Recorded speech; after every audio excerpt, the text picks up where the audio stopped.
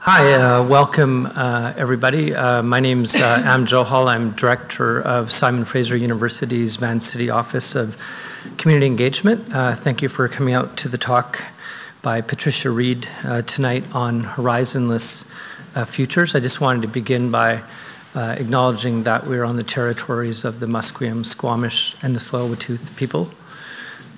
This talk also is co-presented with my office, along with SFU Galleries. Melanie O'Brien is here. SFU School for Contemporary Arts, Elspeth Pratt is here as well, the director of the school, and SFU's Institute for the Humanities. Samir Gandisha isn't here because they're hosting Jason Moore over at SFU Harbor Center tonight. Really delighted to have Patricia here. And she's spoken in Vancouver just one time before, I think sometime around 2009 or 2010. 10 years ago, something like that. Yeah. And just to briefly introduce her, she's an artist, writer, and designer based in Berlin. As an artist, she's some exhibitions include the One and the Many at CUAG Ottawa, the Museum of Capitalism, Oakland, Homework 7 in Beirut, Wit to Wit in Rotterdam, HKW Berlin.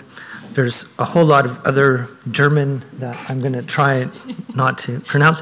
Also a lot of writing published in pre-platforms, post-meme with Punctum Books, Efflux Architecture, Xeno Architecture, Cold War, Cold World, distributed with Open Editions, Money Lab 2, Institute of Network Cultures, The Neurotic Turn with Repeater Books. With Victoria Ivanova, she co-curated the 1948 Unbound Tokens session with the House of World Cultures team, Berlin in 2017, and was a theory researcher for Public Art Munich in 2018. She also is a part of the Laboria Cubonics Techno-Material Feminist Working Group who published the Xenofeminist Manifesto in 2015.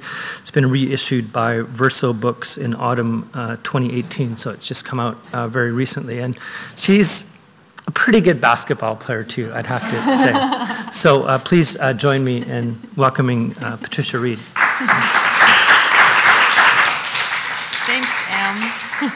Yeah, thanks so much, Am. It's really lovely to be here, and thanks to you also, Melanie, for hosting and bringing me here. It's really, I've been following the program remotely online, as we do these days, and so it's really an honor to be part of that, part of that group. So the title of my talk is on Horizonless futures, as you see there.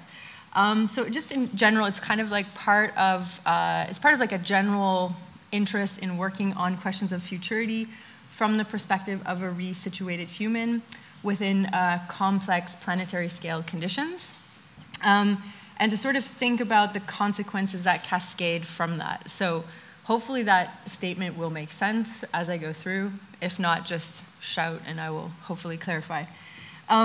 So what I mean by, and is everyone okay with the volume if I speak like this? It's comfortable? Good. So what I mean by complex planetary conditions is basically a situation of profound interconnectivity that we find ourselves in, be that between global economies and deep chains of production, that of course include the material resource base that allow us to make anything at all.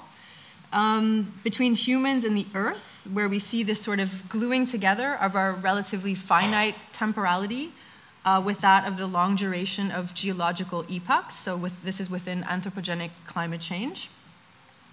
And of course, between humans and technology, where technologies sort of fundamentally alter our capacities and change the possibilities of what can be done in the world. But today, they're at a scale where the effects of our capacities sort of outstrip our ability to understand them in this sort of aggregate form. So this condition gestures to the scope of cosmological transformation, to my mind and many others. Our world models and human self-understanding underwent with Copernicanism. So I don't think it's a kind of expression of generational narcissism to say that we're sort of living in the prehistory of a radically other world. So the question, of course, is what direction and provisional diagrams will be conceived to orient and shape this other world, which, in other words, is a question of futurity, which is always a sort of political negotiation. So this other world, of course, brings with it incredible possibilities, but also incredible risks. And yet while these changes abound, our sense of orientation within it remains pretty rigidly locked to ideals of economic growth as glory, as well as earthly partitioning and modes of belonging tethered to 17th century templates of the nation-state territorial enclosures. So these factors seem to weigh heavily on, political reactions to our condition that tell us the existing economic structures that in part delivered us into catastrophe can also deliver us out of it, so green capitalism. Or those which reinforce state-based ideals to the disavowal of actual interconnectedness via policies of isolationism or blatant nationalism, thereby enacting anachronistic ideals for a making great again that never was. The other reaction we see, of course, that isn't just bound to the right, is a rejection of this complexity, usually telling us that we are losing our humanity, celebrating an essentialized human, whatever that is or was, while glossing over many of the atrocities enacted by the human animal throughout history. So all that's to say is I think we're facing questions of a cosmological magnitude where our existing conceptual structures that serve as a sort of driving force behind our organizational geopolitical orders are dramatically, even violently out of sync with the complexity of our reality. So that's the sort of general backdrop from which this talk sort of, extends. And of course, speaking of a horizonless futures is sort of a bit of a camaraderie, is that how you say it? Comradely poke at certain critical positions that have been circulating for some time, telling us that the future as such has been canceled. So of course this position is, it's sort of partially accurate and still helpful to a certain degree, it seems to be arrested in its own sort of mode of diagnosis. So perhaps I've just sort of grown impatient in reading apocalyptic analyses, but I also fear that they may inadvertently strengthen the perception that our condition is immutable, treating it as if it's not subject to change, and as if our destiny is bound to what currently is.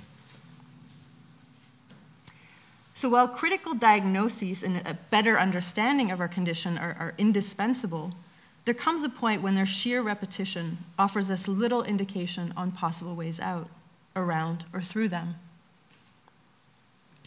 So today, I'd like to wager that it's perhaps more useful to be wrong while trying to think hypothetically than to be right diagnostically, while our condition stagnates. And this is, of course, a particular type or genre of stagnation that isn't immobile. It's on the contrary, it rather accelerates further destruction. So despite the dismal-sounding title, tonight's talk puts an unabashed emphasis on the plasticity of our condition, under the assumption that it could be, and frankly ought to be, otherwise. So it's important to point out, when I mentioned this term, a decentered humanness, it's important to point out that, and this of course is a focal point for the resurgence of the human that we've seen in discourses, be it in post-humanism, transhumanism, contemporary versions of humanism, and so on, that to speak of a decentered human isn't inherently progressive unto itself. So the narrative arc of this human repositioning is volatile and subject to extreme misuse, continued injustice among human communities, and of course upon the biosphere. But this to me sort of marks the exact reason why we have to be battling over this term. So there are plenty on the right libertarian side of the spectrum who also champion this decentered human, but of course do so jubilantly in favor of computational supremacy that would finally realize an efficiency and superintelligence far greater than our own, displacing us absolutely in the process. All the while, a handful of billionaires escape to the most exclusive of moated communities on floating island seasteads in the South Pacific, or colonize Mars, whatever. So the non-radiant picture I'm working towards, to be clear, is not one where our decentering comes to equal dehumanization, but one where our generic self-understanding is relativized to the scale of the planetary, and our conceptual models for understanding and figuring and constructing cohabitation, livability, modes of valuation and interrelations are extrapolated from this non-radiant perspective. So all that to say is the premise of the talk is not that we have no future, but that the horizon as a marker of orientation for it is no longer an adequate vehicle for navigating this planetary scaled condition from the repositioned human within it. So I've arrived at this sort of idea, if you will, partly in response to a set of demands set out by Donna Haraway that I've been returning to a lot this year in her seminal text on situated knowledges. And this is, of course, written almost 30 years ago, or exactly 30 years ago, actually. So she says, feminists have to insist on a better account of the world. It is not enough to show radical historical contingency and modes of construction for everything.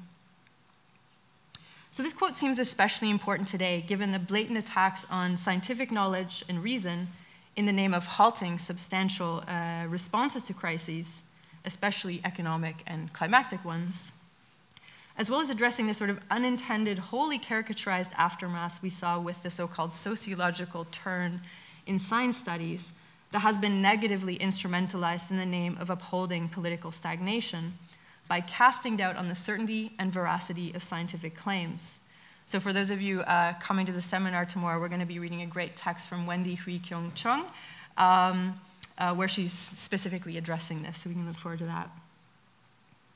So coming to this problem as a non-scientist, right, I'm an artist and designer, I think Haraway's demand holds broader resonance for the arts and humanities too. That in fact, building a better account of reality includes constructing better ways of accessing it.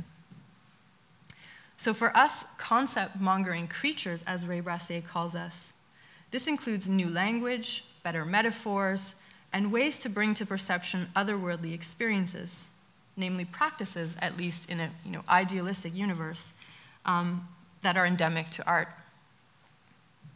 So as Nelson Goodman wrote in his book, Ways of World-Making, way back in '78, quote, "The arts must be taken no less seriously than the sciences as modes of discovery, creation, and enlargement of knowledge in the broad sense." So although I'm going to be talking a lot about epistemology tonight, included in that should be sort of a, should be self-understood that there's an inherent demand and responsibility for artists. And perhaps I'm kind of talking to myself a little bit too here. To participate in the construction of better accounts of our condition, a collective condition irreducible to our personal experience, but nonetheless composed of vastly different personal experiences. So this is not only the ambition to better understand our world or our condition, but because, as Brassier notes, our failure to change the world may not be unrelated to our ability to understand it. So understanding and transformability in this picture form a sort of notable dependency. So the well-known and sort of important legacy of Haraway's feminist epistemologies has been, of course, as you may guess from her title, to situate knowledge claims by insisting on the partiality of the knowledge maker from which epistemologies, come forth, including the socio-normative historical contexts that guide its production and legitimation. So this work, of course, was in critical response to, false conceptions of objectivity that were bound to the idea of an impartial observer. And yet, importantly, and this is kind of worth emphasizing, I think, is that situated knowledge was never about obliterating objectivity absolutely, but rather about redefining what it entails and how it ought to be constituted. So I think that's a point that gets often missed, because you know how these canonical texts circulate, people think they know it, but they're not necessarily reading it. And I think that's a really important point to mention, that this text was not about obliterating objectivity, but about reconstituting it. So what this boils down to is that all knowing involves the historical material conditions, so mind, body, geography, culture, and instruments of particular knowers and institutions of knowledge acknowledgement.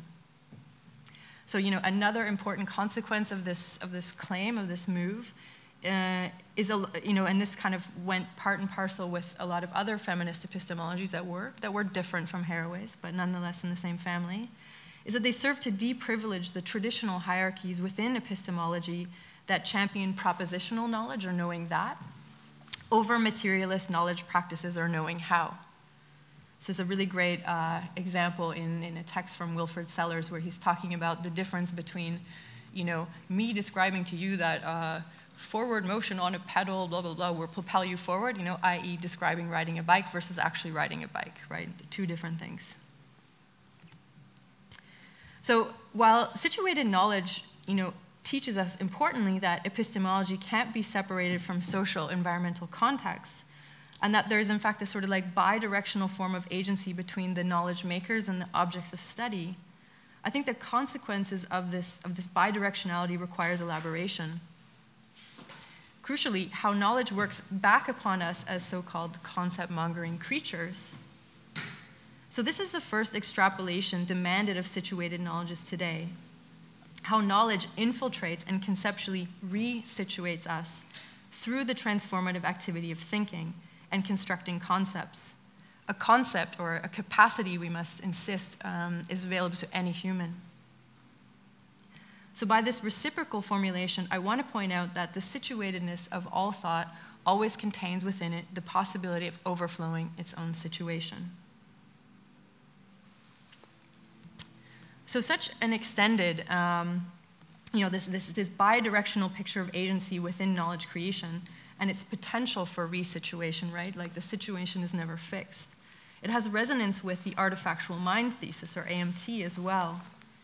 So according to Tiziano Aydin, AMT is premised on the acknowledgement that, quote, external objects and technical artifacts, rather than just being utilized by an outside world, have shaped and are continuously shaping the very fabric of our thinking, of what we take to be our inside world. Not only are thoughts exosomatically embodied, but the specific physical characteristics of artifacts also activate new modes of thinking, end quote. So this capacity for resituation is, however, it's premised on the integration of new knowledge, of learning how to exist in it. It's not merely the acquisition of new knowledge or new tools, but the relation of agency between us humans, of course, nourished by concepts, and the world, or the tools and accounts of reality, at play in the shaping of our artifactual mind. So as the collective glass bead note, this agency is a quality without a specific goal, warning us to, quote, not aimlessly blunder into further violence and destruction, end quote, but to give this capacity direction. In other words, this capacity demands a framework, a spatio-temporal guidance to provide it orientation. So it's here we ought to be wary of assuming that knowing alone provides enough motivational force or navigational orientation for changing our behavior, for changing the course, for changing the nature of our relations. While of course necessary as a point of departure, sheer informational transmission of knowledge without a broader, meaningful narration of how such knowledge intersects with our spatio-temporal, i.e. lived condition, leaves us kind of flailing about in a cognitively dissonant space of simply knowing that, but without existing in the ramifications of that knowing. I think we're seeing a lot of this play out in discussions around climate, like how does something so abstract like the climate start to actually shape and motivate our collective behavior otherwise. So clearly it's one thing to know of this impending catastrophe, but clearly that's not enough to actually shape things. So we haven't quite figured out how to exist or how to live with the ramifications of that knowing.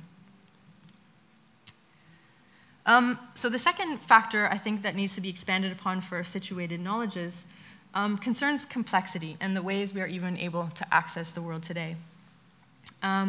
So the planetary objects of our time requiring substantial political mobilization are distributed and complex, meaning that although they, of course, produce empirical, local, or situated effects that can be sensed and are deeply unevenly felt, so in the case of climate change, this is often retracing colonial trajectories, of course, they only come into existence as a systemic whole via procedures of computational averaging and abstraction. So this, of course, is the famous distinction between the weather versus the climate, right? You can feel the weather.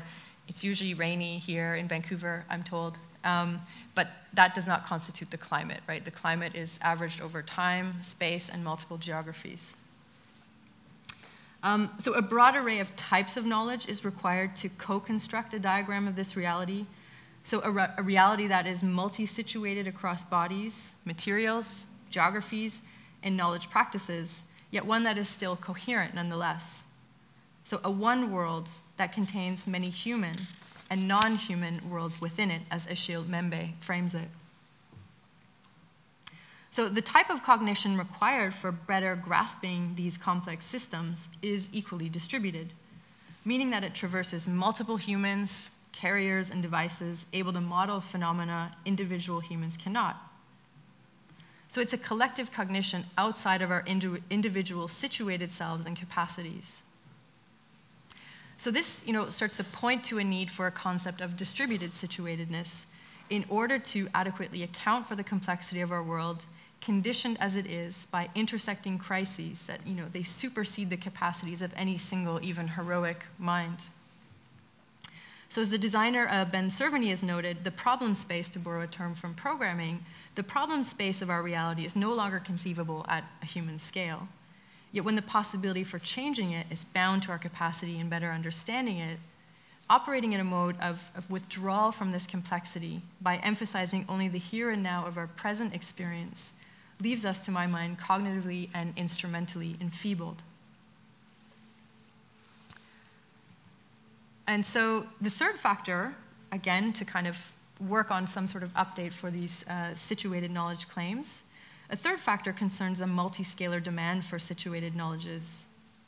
So from what perspective do we define situatedness at all?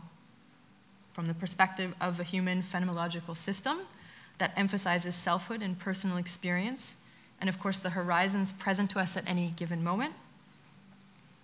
Or do we take the long view perspective of the humans as a species, what we may call a generic human situatedness? So I think the answer is not about picking one side over the other or picking one scale over the other, but requires sort of like working on the ways these two modes, constitute each other. And the way they sort of form a continuum, and this would be not unlike the American pragmatic philosopher Wilfrid Sellars' philosophical project for a stereoscopy between a scientific image of the human, which is basically a sort of counterintuitive ways we come to envision ourselves through, say, a scientific techniques, and a manifest image, or the lived experiential reality of the human. So there's a project in bringing them together, and importantly, there's not a hierarchy of one or the other. It's not that the manifest image is a slave to the supremacy of the science image. These two form a sort of binocular vision, ideally. So urging this knowledge into a lived reality, I think, highlights a crucial side of labor and struggle for bringing the scientific or the abstract knowledge of the world and the domain of our manifest experience of self-understanding into this sort of synthetic relation. So I think also a pretty interesting site of labor as well for the arts, if I'm, honestly speaking. So our particular condition carries with it the possibility of remapping human self-understanding in and with the world in order to draw out other spatial approaches to it if we were to hold on to any sort of, realist optimism, which is frankly getting a little bit more difficult day by day. So the fact that we have the capacity to conceptually digest or even frame this condition is an example of our human exceptional unexceptionalism.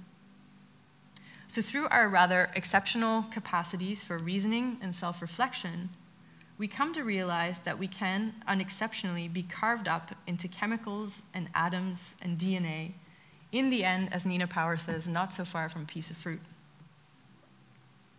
So this generic situatedness amounts to the capacity of human reason to reach for something, as Reza Negarestani notes, that may cause the human itself to be displaced.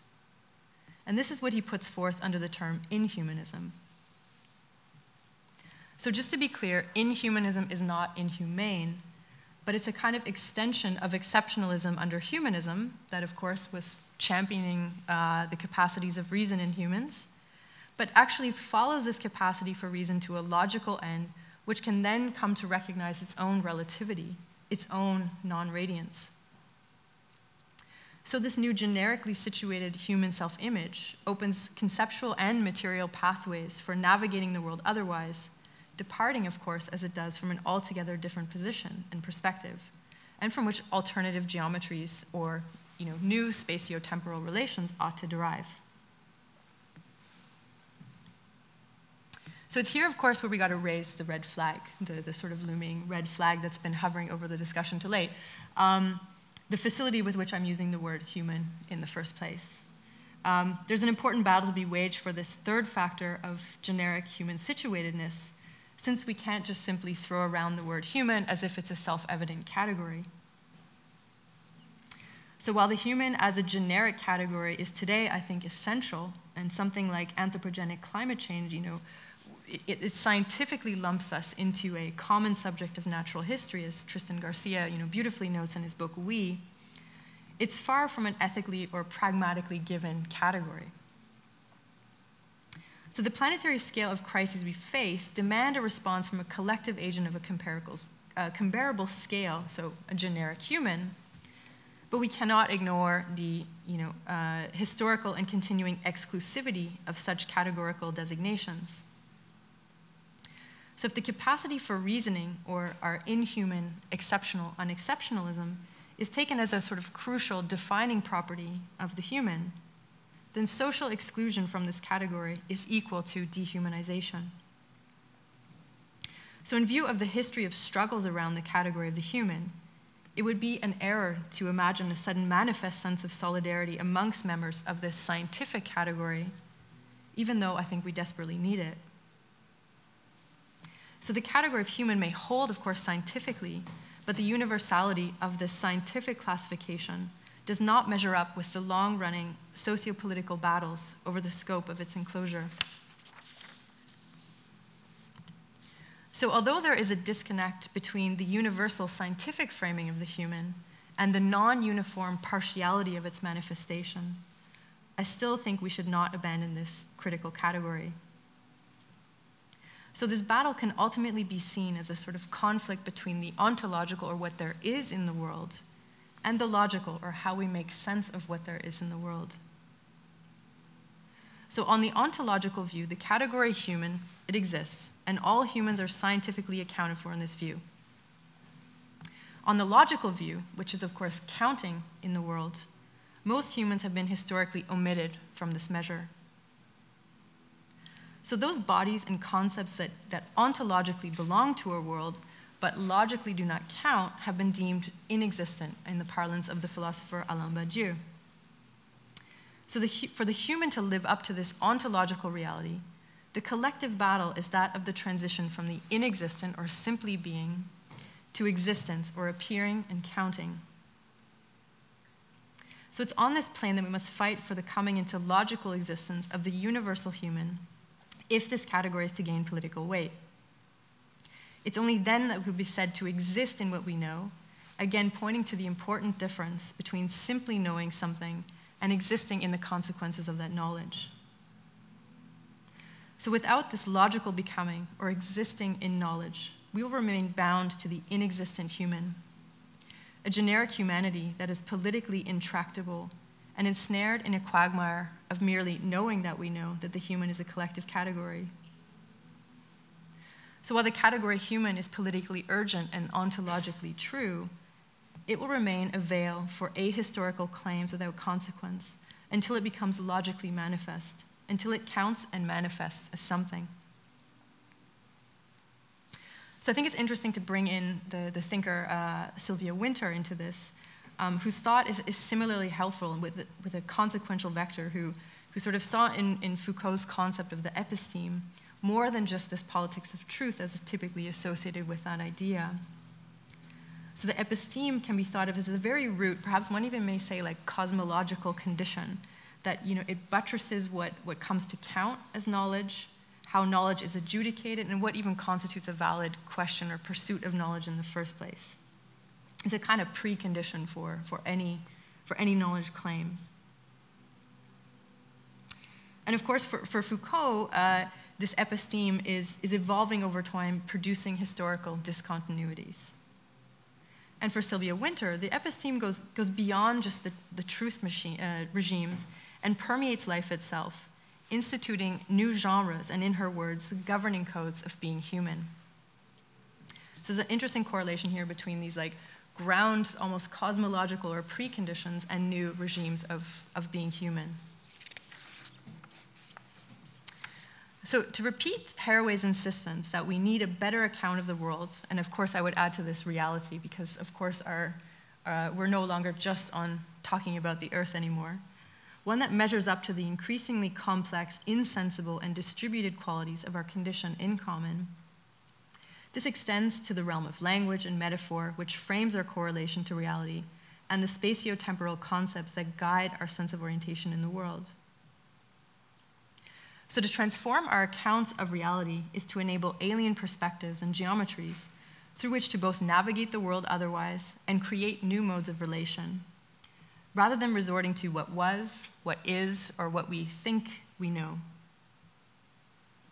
So when a defining step of political reconstruction, in the words of Negarestani, is predicated on, quote, understanding and imagining what ought to be done in our world from the perspective of the postulated possible world, end quote, we need to begin by imagining the otherworldly consequences that a resituated human image might entail, and draw out other geometrical relations unbound to human bias, whose historically Euromodern, of course the hegemonic geometries, rationalized a split between humans and nature, between figure and ground, in molding a world in our own image.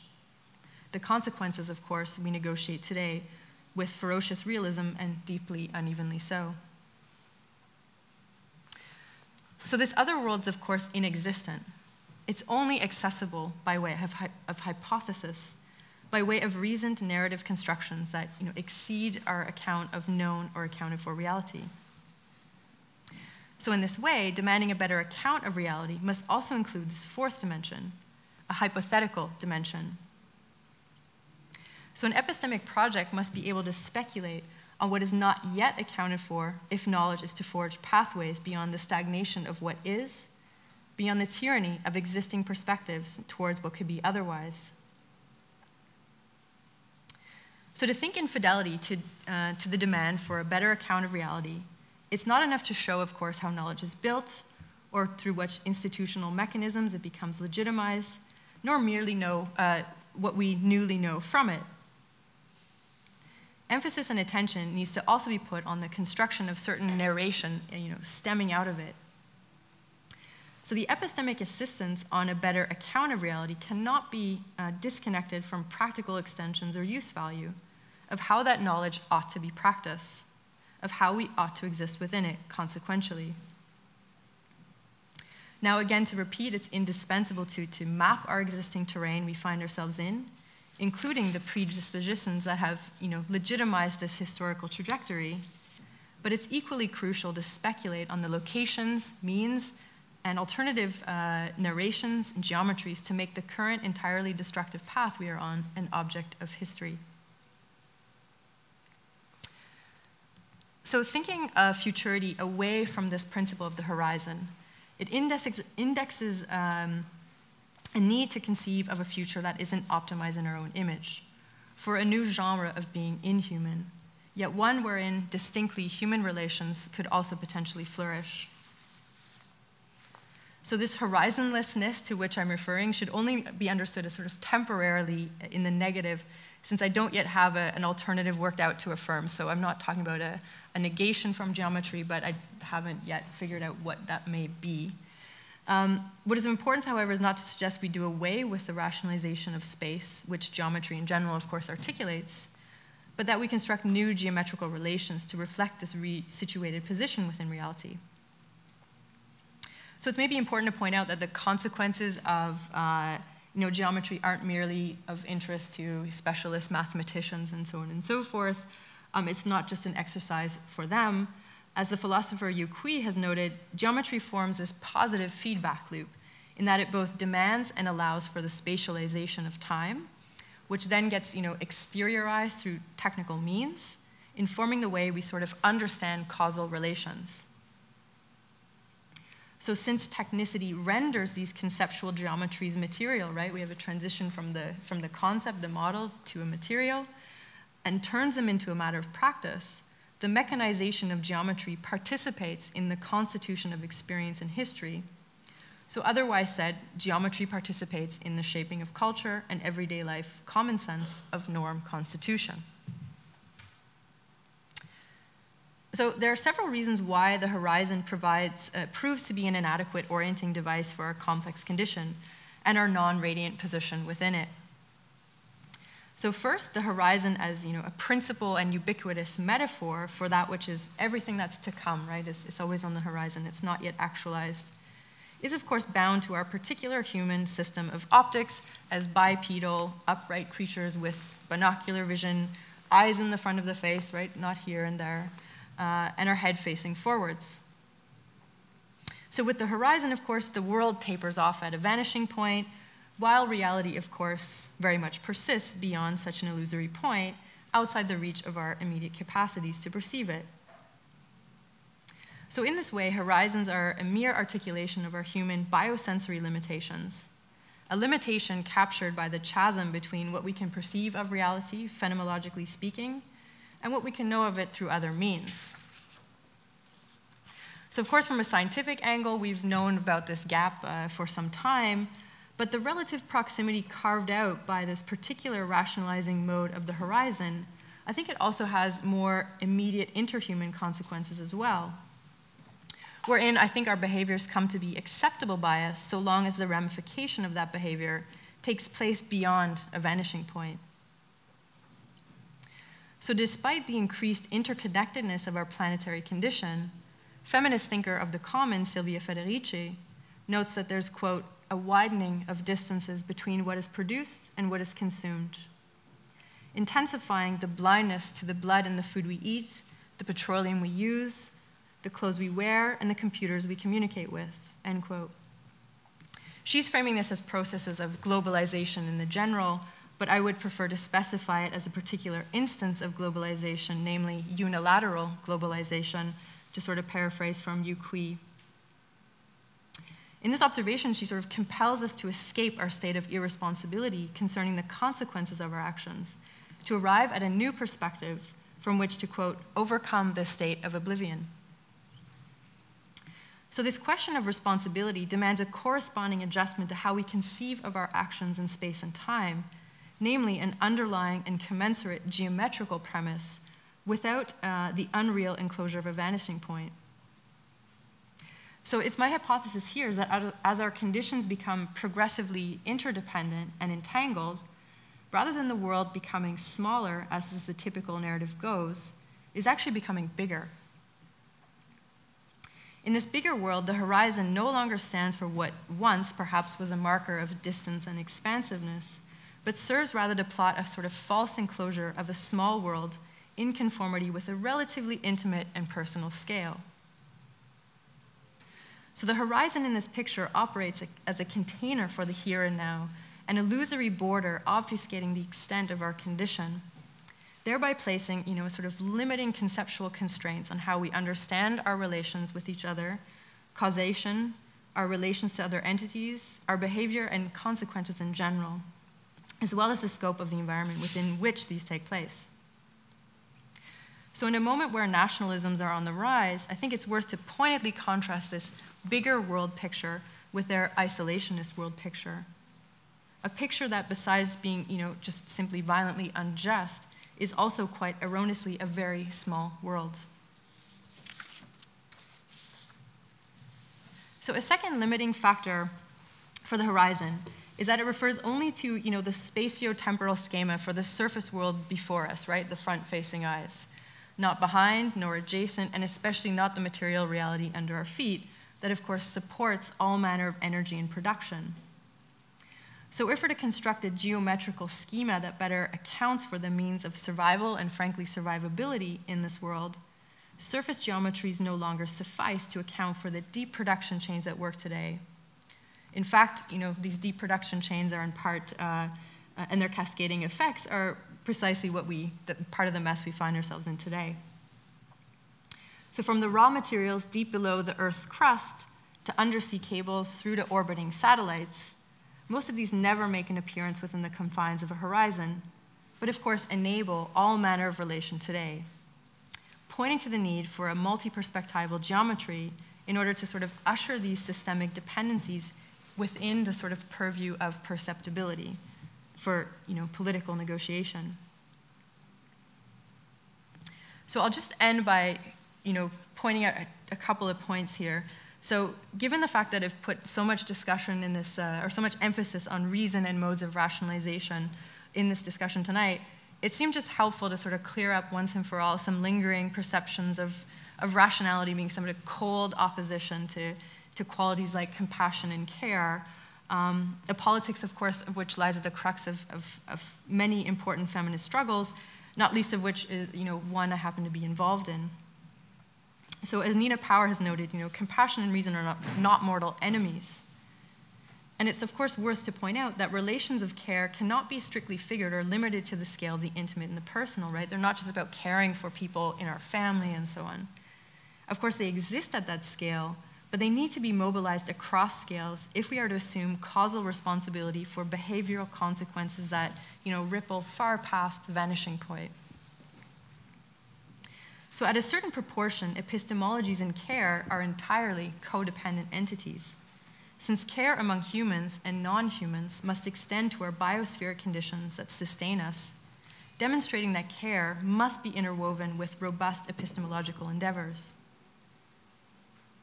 So we cannot adequately care if we do not possess better accounts of reality that shape us and instruct us on how to care. And although we cannot directly care for everyone, now over 7 billion of us, or every other species, we ought to care that they are cared for.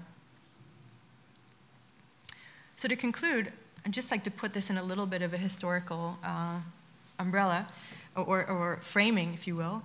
So it's worth noting that it's no mere coincidence that the horizon, came into representational prominence during the Renaissance via, of course, classical perspective, which I'm sure we're all very familiar with, and the sort of mechanization of vision that came on with this. So this sort of started happening at the same time as you have the birth of humanism. So the two are sort of mutually reinforcing projects that stem from the sort of same conceptual predisposition. So today, as we plot the trajectory of the humanist human towards the exceptionally unexceptional inhumanist human in an age of planetary scaled complexity, that is, of course, to remind a human that can cognize themselves as non-radiant. Hypothesizing its corresponding geometric articulation becomes a sort of evident necessity on how to learn, how to reinforce, and how to practice, and mainly how to exteriorize our generic non-radiance. So thanks for your attention.